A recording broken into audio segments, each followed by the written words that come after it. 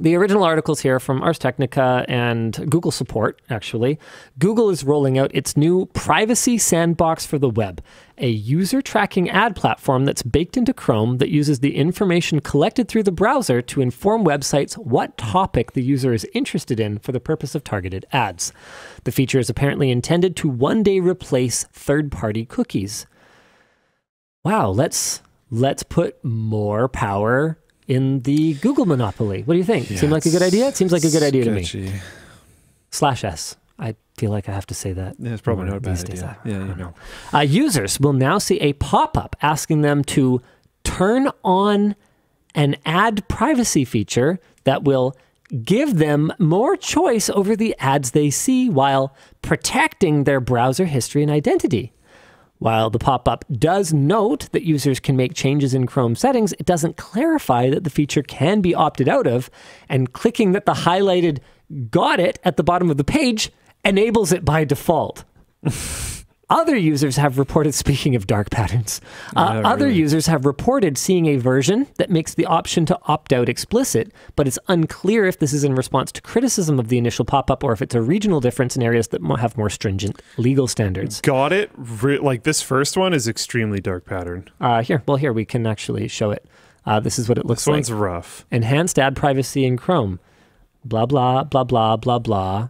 Got it. I guarantee you the vast majority of people are going to go like, oh, some weird update. Okay, got it. Yep. I want to go to my Facebook or whatever it is. Like, yep. Yeah. This is the other version, by the way. Which makes way more sense. Yep. Meanwhile, so I don't know. There's not really much discussion here. That bad. Meanwhile, YouTube will be altering creators' ad controls in November by removing individual ad controls in YouTube Studio for pre-roll, post-roll, skippable, and non-skippable ads on new videos, and instead making them a single toggle, on or off. Interesting. According to YouTube, oh man, I love it when companies provide this rationale for changing the granularity of your options as a user. According to YouTube, 90% of creators already have these. Okay, this says off by default, but I suspect that is not right. I suspect they mean on by default. 90% of creators already have these set this way by default. That's what I'm assuming this says. And some found the options confusing. You gotta love that some creators didn't like the thumbs down feature. So we can remove it. We have basically infinite creators. So there will always be some group of people that think something, and therefore we can do anything that we want. All it takes is 0.00001% of creators to find something confusing. And some creators will find it confusing. Mid-roll ads, however, will still be fully controlled by creators for now. I added for now, but honestly, the way this slippery slope is sliding really does feel like a for now. Further, YouTube says creators will be able to choose to have automated mid-roll ad breaks or manually selected ones. And manually selected ones rather than choosing one or the other. Okay, so some context for you guys.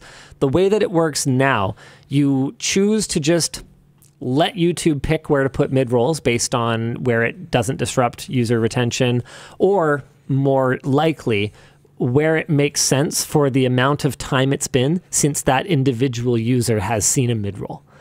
Because they try to ride the exact line between what you will tolerate and what will make you exit the app, right? So if someone goes from a video where YouTube chose the mid-roll spots and there happened to be 2 in the latter half or something like that, and then they click on a video where the user picked the mid-roll spots and they happen to have a couple front-loaded, they could end up accidentally overloading someone. But in spite of that potential issue, they are now giving better control over mid-rolls. So you can basically go, well, I definitely want one here, but also you can put them anywhere else you feel like. My understanding is most creators do use the automated mid-roll breaks as opposed to the manually selected ones, but I I'm don't sure have any there's some numbers that to have back like that up. very important content pacing, which might want to frame it. Yeah, I think mostly though, Mr. Beast uses automated ones the last time I heard about it, and so basically whatever he does is kind of the meta. What everyone's going to do. Yeah. Apparently he's like trying thumbnails where he doesn't have his mouth open or something, and like he saw some positive results from that. So, hey, maybe that's new meta as well. Is no more YouTuber face, or he's still got his like lips open, but he's like, if you look back, like the last 6 videos or something like that, he's smiling like this in all of them instead of like that. Sure.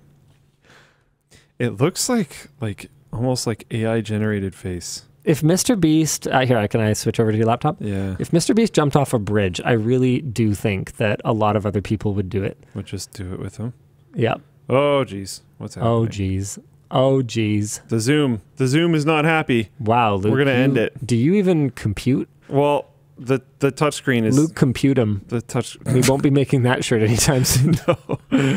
But yeah, something about the thumbnails... his face looks very edited. This is great. If in 724 in float plane chat says spoke too soon, that is not better.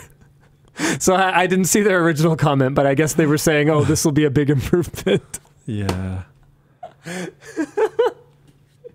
Okay, we're back to your laptop. I don't know.